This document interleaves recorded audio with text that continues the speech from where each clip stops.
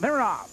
Between horses, Bob's Escort right for the lead. There goes Richard Lamont as they race for position. On the inside, it's Bob's Escort. Now Bob's Escort opens up 2 lengths. Richard Lamont in second. Here comes Catch a Sight. Now third on the outside, it's Gray Eagle. In fourth, 3 lengths, followed by Cook Lamont.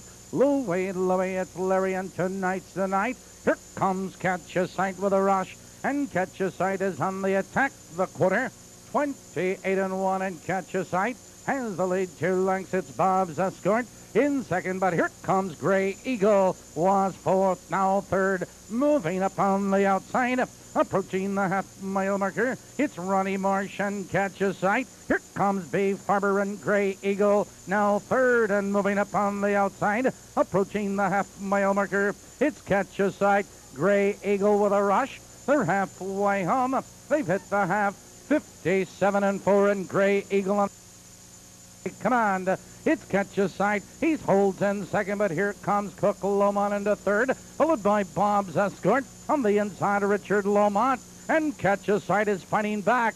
Catch a Sight regains command. It's Gray Eagle. He looks him right in the eye, but here comes Cook Lomont. He's moving up 3 wide. Richard Lomont, he's 4 wide. 3/4 on the board. 127 flat into the final turn. It's Gray Eagle with the lead. On the outside, it's Cook Lomont. It's Catch a Sight. Between horses, Bob's Escort. Now they're in the final 1/8 of a mile. It's Gray Eagle with the lead. Here they come, turning for home, and Gray Eagle cuts the corner. It's Cook Lomont, it's Bob's Escort, it's Catch a Sight, and down the stretch, it's Gray Eagle with the lead. Gray Eagle at the wire.